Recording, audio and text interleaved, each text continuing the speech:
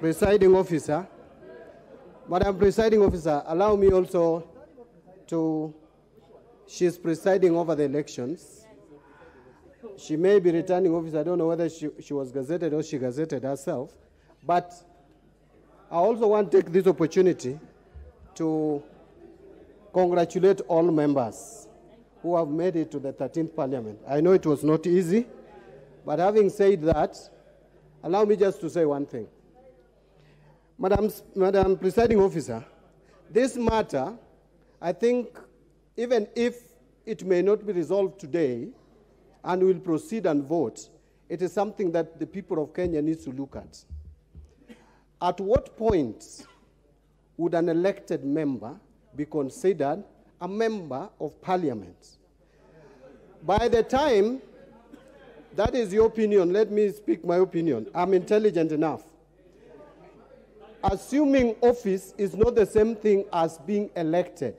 The moment the returning officer in your electoral area pronounces you as elected, it is only the court of law.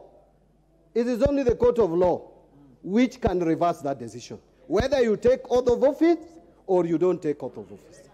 Once you have been elected, pronounced as such, gazetted in the Kenya Gazette, as a senator, you become a senator-elect. Whether there is elect after your name or the senator, it is still there.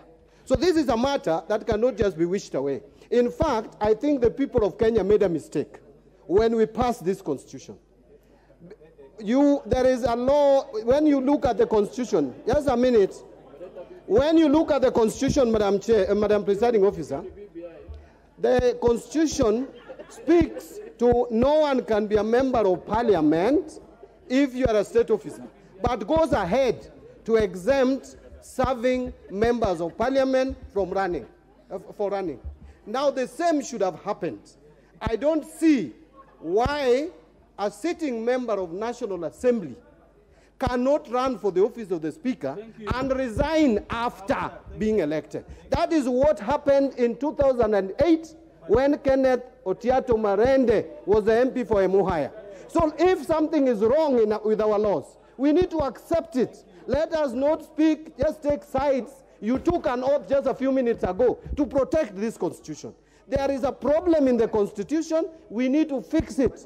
But as it is today, there is gray area. And therefore, Madam Presiding Officer, whether you let Honorable Moses Wetangula run or not, the people of Kenya will have to deal with the elephant in the room, that there is a problem with that provision of the law requiring even sitting members of Parliament to resign before they become the Speaker of either House of Parliament. I submit my case. Let us vote. Let's vote. Thank you very much, Acting Clerk. I'd like to thank you.